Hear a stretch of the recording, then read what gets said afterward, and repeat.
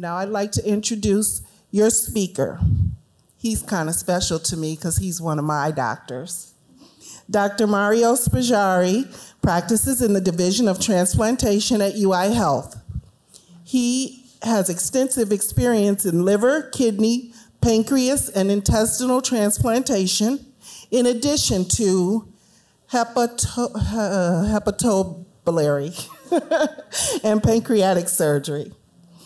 He has completed both an ASTS multi-organ transplantation and hepatobiliary fellowship at the Cleveland Clinic and an islet and pancreas transplantation fellowship at UI Health.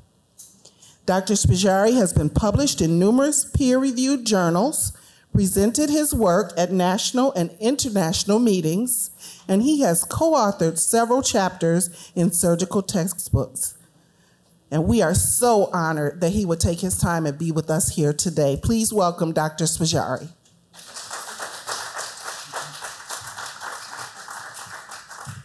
Thank you, everybody.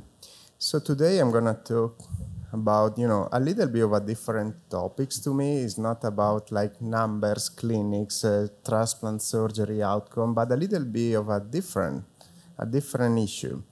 So as a surgeon, so every time, my main focus when I do a transplant has always been, to see my patient live in the hospital with a functioning organ, with a functioning kidney, liver, pancreas.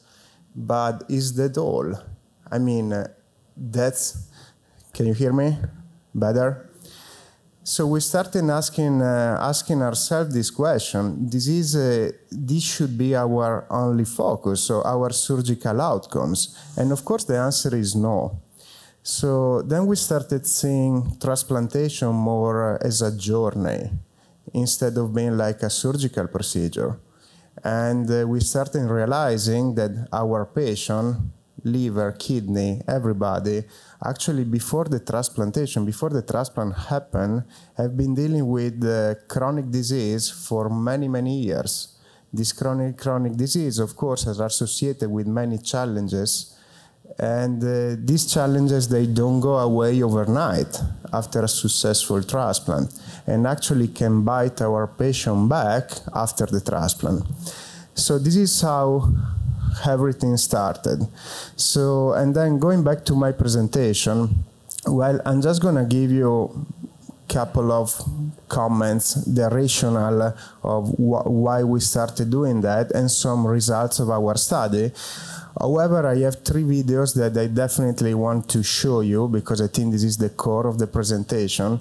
So in the first one, you're going to see people that I'm pretty sure you're going to recognize as like testimonials of what we are doing. But in the second and third video, you're going to see 2 superstars that actually are our patient. Okay, so let me start.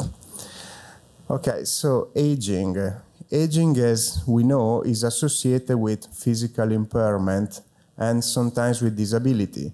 This is a physiologic process, and the reason for this, as you can see in this sectional image, is that with time, we lose muscles, we lose lean mass. That is like the engine of our body.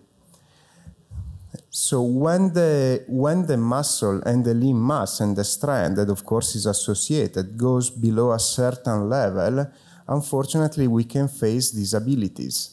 And chronic conditions like chronic kidney disease actually increase dramatically the risk of developing a disability, a physical disability. There are many publications about that on this topic, about pure musculoskeletal health and the risk of mortality in different fields, not only kidney transplantation. But kidney transplantation is one of the main topics, as you can see from this slide. So about 20% of the kidney population is considered frail. So frailty syndrome is a well-known syndrome these days and can be actually assessed by some physical tests that I will show you later. So frailty, it's not only about feeling weak. Actually, it's a real risk factor for mortality after kidney transplantation. Frail people have about 5-fold higher risk of mortality at 1 year, and similar, definitely higher risk of mortality at 5 years. And that's why we decided to start with the GH program. So let me explain a little bit what GH is. So GH Fit Lab is a group of professional trainers that develop a very special system. They are very good in what they're doing, so they help for the pain, but they give people motivation. So basically their goal is to change the patient mindset and motivation. So basically from an external drive to an internal drive. So they will support you at the beginning, and then you're gonna be the one able to take care of yourself pretty much. And then I'm gonna show you the first video.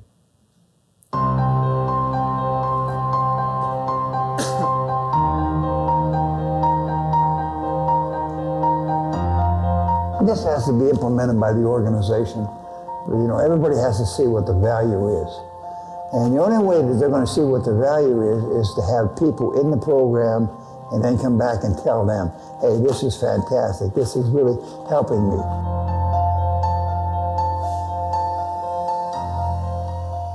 Since I retired 20-some years ago, I've been searching for something to replace that effort, that workout of football. This workout has revolutionized the way I think about my body and moving forward. The excitement that I feel every time I come into GH Fit Lab, it's been outstanding, because it's not only the concepts, it's the belief, it's that focus, and that focus, that the intensity, you know, which we use in football. For so long we were talking about explosive exercise, lifting as much weight as you could, and doing damage in the meantime to the muscles, not repairing the muscles. And that's the whole idea of what we do here, is actually you're building the muscle slowly, but you're also repairing it. It does, it literally pumps the blood through your system and makes your body start to repair and heal, and you can feel that. You know, it took a couple of weeks, I think, of me just going, what is this? Then you start, the pain starts subsiding. I love the concept of building muscle around pain spots. You get these weak spots, build the muscle around it, and then all of a sudden the pain goes away. I've not seen anybody doing this type of work. This helps me with my golf because it gives me flexibility and it gives me strength. And that's what you need for golf.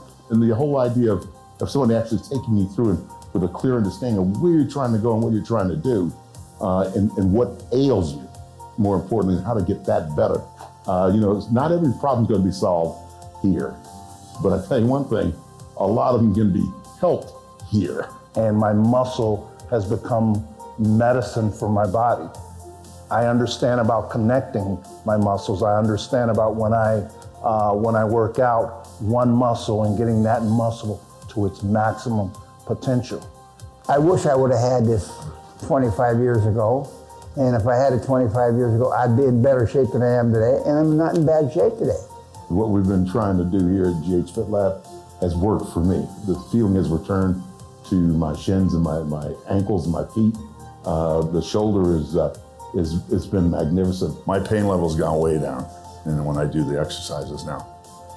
And it's more weight, so I mean, stronger, but less pain, which is the whole idea.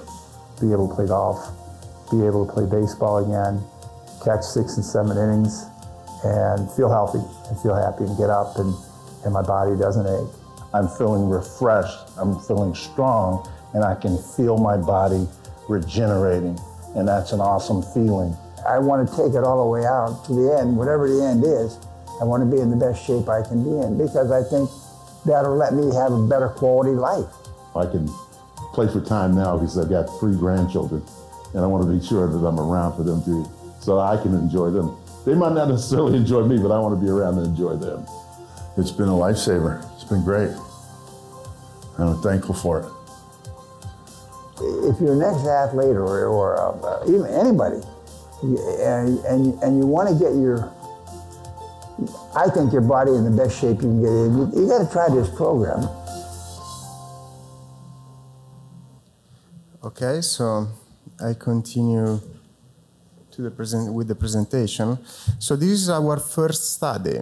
Okay, so our first study was about post-kidney transplant recipient.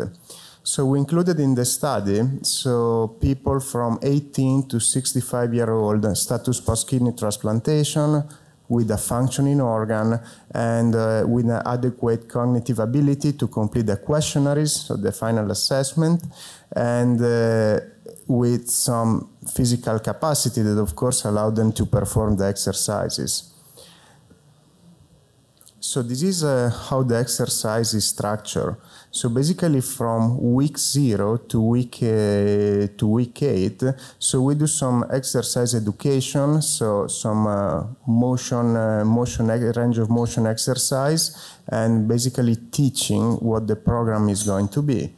Then from week 9 to 20, so we increase the muscular endurance, so low weight, high repetition. And from week 21 to 52, so we increase the strength, and we incorporate, of course, they incorporate actually some endurance exercise. And these are the results. So we enroll 144 patient. We randomize in a 2:1 ratio, so 2 people to the exercise, 1 person to the control group. So 59 persons dropped from the study, mainly from logistic reason. We have to perform the exercise at our facility. So for some people, unfortunately, it was not easy to come and go back twice a week. So 85 persons completed the program. So the goal of the study, despite of course assess the well-being, physical strength and so forth, was actually mainly to assess the ability to find an employment or keep the job or return to school, because these are the 2 most important metrics of well-being in the society. And these are the results. So 41 people participated in the study with a 2-day per week program, and 25 persons were enrolled in the control group. So they were tested at baseline, 6 months and 12 months. And this is the total exercise capacity progress for our exercise group. As you can see, the strength of these people, of course, in 1 year increased dramatically. And we have a way, like a scientific way, to assess actually the strength. And then you can see that comparing the exercise group to the control group, well, there is a statistical significance difference here. And talking about the lean mass, that is the most important portion on our body, of our body composition. Well, here what you can see is that it didn't change significantly in the exercise group, but unfortunately what happened is that it progressively declined in the control group. So this means that these people, despite the functioning kidney, they weren't getting stronger, actually the opposite. And this is the bone mineral content. So, we are talking about the risk of developing osteoporosis and spontaneous fracture here. And here, as you can see, the exercise group has an increase in the bone density. Of course, this is an important protective factor for osteoporosis. And this is the level of pain. All these pain, depression, and all these factors have been assessed through questionnaire. So the level of pain, it decreased significantly. The mental health, so assessed by this questionnaire, actually significantly improved in our population. And so this is the answer to our main question, employment. So out of 41 patients, we had 20 patients that were unemployed at the time of the transplant. Of those, 15 actually found a job, so 75%. 7 patients were retired, and 14 patients were employed or they were at school at the time of transplant, and so 10 kept their job, 2 went from a part to a full-time job, and 1 lost his job but actually enrolled in school. In the control group, unfortunately, these results are not as promising because out of 14 unemployed patients, only 2 found a job, so only a 14% increase. And this is the difference that you can clearly see here. So we have a 75% of our patients unemployed that actually found a job in the exercise group versus a 14%. So why is so important employment after a transplant? Well, it's very important because, again, so having a functioning organ doesn't mean that you are doing well, that you are feeling well. So what happens is that 60 to 70% of kidney transplant recipients after the transplant, they still feel disabled. They don't feel that they can rejoin after many years of dialysis and chronic kidney problem, they can rejoin the society, but actually they can. And now I'll show you another video. This is a superstar.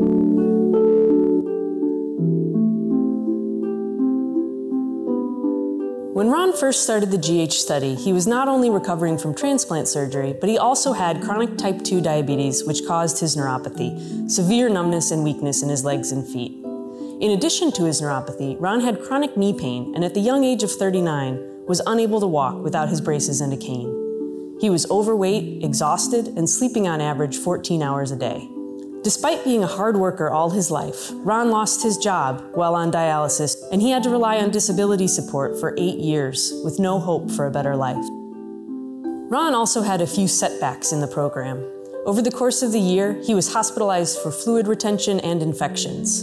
Yet despite all that, he continued to follow the GH study protocol and showed great improvement. I basically noticed my energy increasing a little bit more, week after week. I've started noticing my legs starting to get stronger, pretty much walking without the cane now. It has been 11 months into the program, and Ron has gone through an amazing transformation. His focus and commitment is inspiring to all of us. He also has some great news to share. 11 months into the study, I was able to gain employment as a bus driver. As a bus driver, transport students to school safely. As of now, it feels wonderful to be working at this point in time. After 8 years of not working, I feel great, greater than I ever have. I never thought in a million years that I would be sitting here to tell you this, but basically, all things are possible.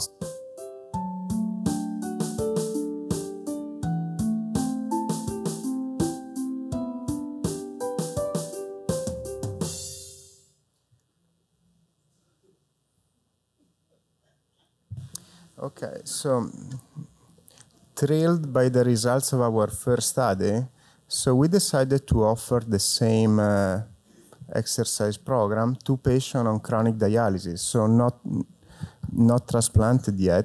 So we did a pilot study with 10 patients on chronic hemodialysis, and we had the preliminary results. These are the preliminary results. So here, the higher is the number, the lower is the level of pain. So the level of pain significantly decreased for this patient population. And let me just make a point. So one of the common things in dialysis, it's called protein wasting syndrome. So for some reason that is actually not very well understood, people tend to lose lean muscle. Okay, so lean muscle is protective for cardiovascular event. And unfortunately, dialysis itself is a risk factor for cardiovascular disease. So it's very important to keep your muscle and the level of activity high during dialysis, even if it's very difficult. And so this is the level of energy that increased and the physical function that increased as well in those 10 patients. And as a result, the degree of depression in this population is significantly decreased. It's decreased, but not significantly. It's from a statistical standpoint. So how we assess the frailty? So frailty is assessed through 3 very simple tests. One is called hand grip strength, that as you can see has improved over time. The other is the sit to stand time, so how many times the patient can squat out of a chair, and definitely improved. And this is the 8-foot walk time that, of course, it's self-explanatory and definitely improved. So the next video probably it's probably my favorite one, and after this video I will be happy to answer any question. Thank you.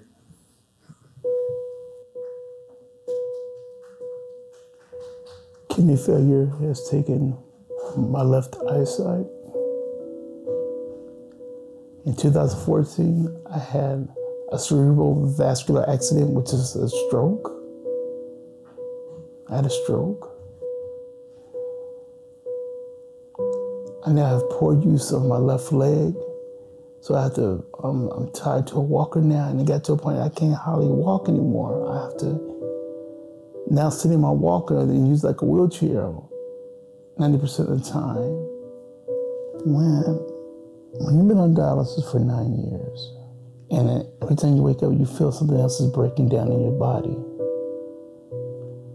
For example, the eyesight, then the stroke, and then this happens and that happens. No matter what the case is,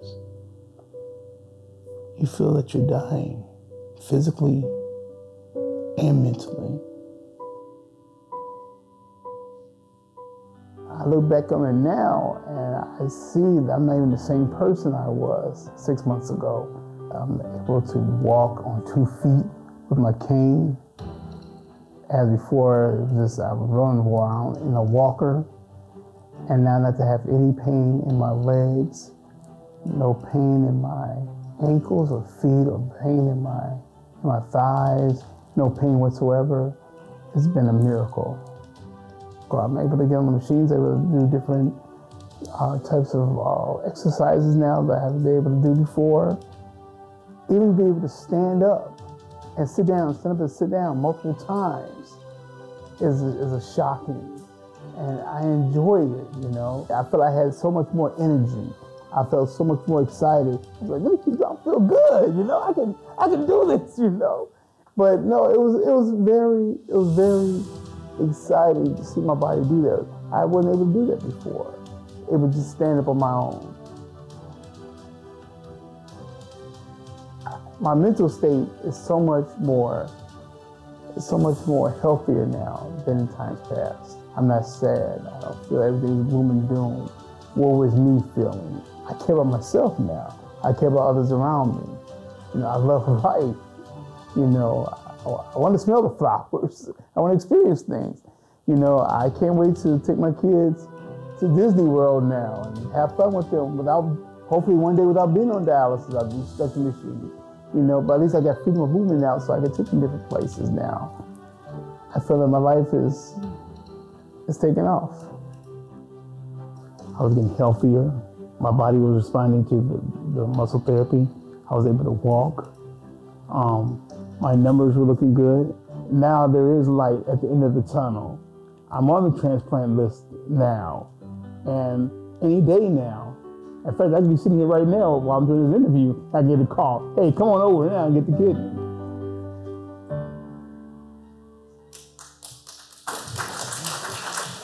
Thank you.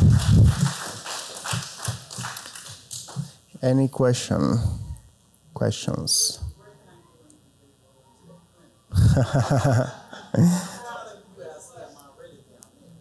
Okay, so I think actually you can get all the yeah, there you go. Yes. Mm-hmm.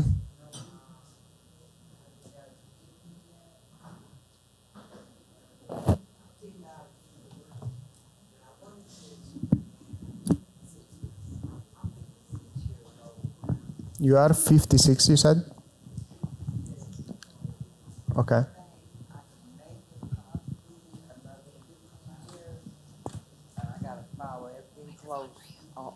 Sorry. Yeah. I've been on dialysis for 16 years. Mm-hmm. And, you know, I feel good. It's just I had fell off the bus back in 2015. That's why I have to. I used to only use my walk-on dialysis days. Mm-hmm. But after I fell off the bus, I had, my body started getting worse because the doctor told me I would eventually, when I get older, probably in my 60s, I guess, I'll end up in a, he said, power, wheelchair. And, but as far as dialysis, sometimes I'm sleepy, but I do a little sleeping at night. And then when I get in the chair, that make it a full day. But then sometimes I do feel tired and end up going to bed,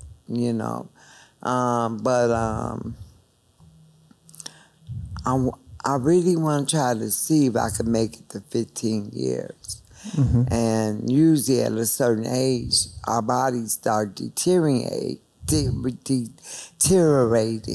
when we're old, getting real, like in our 60s. So I said like this, well, if I can make it 15 years, it's up to God, though. But if I make the 15 years, I'm just going to say glory to God. Then anything else is extra. Really, when we turn 70, that's supposed to be the time when we're supposed to start passing. That's why our bodies start deteriorating, But I want to get a kidney, but then sometimes I say, nah. But when I first started, though, dialysis, the nurse told me I could make it 30 years, but it's up to God when it comes down to it, because the kidneys might not take me out. It could be a freak accident, like when I fell off the bus. It could be anything that could cause it, for me to, pass. But I have faith in God to believe in that nurse and see if I want to do it, but then I don't. But then I think I'm going to give it a fighting chance, because I'm 56. Card, and we're going to talk about it, because you can get a transplant. All right? God has a kidney for you, and it's coming. Okay? All right. Well, the only thing I can add to your story is that, you've been on dialysis for 15 years. So how long? 16 years. 16 years. Mm-hmm. So I cannot tell, again, so deciding about kidney transplant, of course, it's a very private decision. You need to talk, first of all, with a transplant center. You need to go through an evaluation. But the good thing in your case is that you have been on dialysis for such a long time that if you are cleared for kidney transplantation, you're going to get an offer the same day. And that's pretty incredible, because unfortunately the problem of transplantation is the amount of people in need and the number of organs we have. So we have an average waiting time of 4 to 6 years, but now the time starts from the time you start the dialysis. Right. So the clock starts ticking from there. So in your case, you're going to jump at the top of the list. So think about it. Okay, thank you. Okay, what's your name? Talia? Okay. Okay, Talia, I look forward to hearing from you. Call me, and I'll walk you through this transplant process, okay? Terry, you have a question? Yes, Doctor. When will another GH study be implemented? Will it be the first year, or as an opening curve for participants to participate? I have had transplantation, as a matter of fact. I consulted with your associate, Dr. Enrico Benedetti, regarding me taking prednisone after transplant, which put weight on me and gave effusion on my hips and my knees. But I would like to be a participant in the GH study. So how could I possibly become a participant? And I was transplanted in Northwestern. Okay. Well, I think that I'm not sure when a new enrollment will start, but I need to talk with the research coordinator. So maybe what we can do, so if you send me an email, I will definitely put you in contact with her, and she can have I don't want to give you an answer that is actually... And she, Perfect. We'll do that. Absolutely. No problem. We'll do that, Terry. Thanks. Yep. Doctor, the letters GH were used in regard to the FIT lab. Was that standing for growth hormone?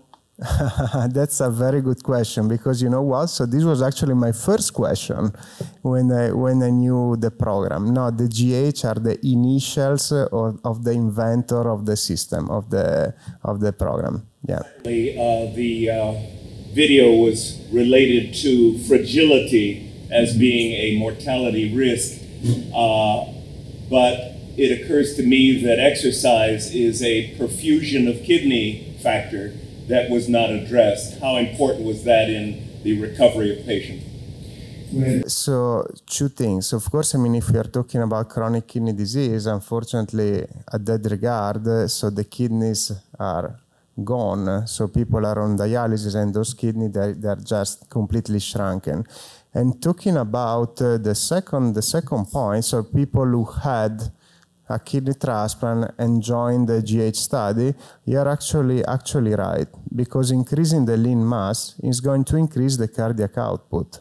The cardiac output is basically the pump efficiency, is the results of the pump efficiency of our heart, and the results is the perfusion of the kidney. So that's actually a very good point to study in the long term. Actually, thank you for that, and that's something that we want to definitely look into it.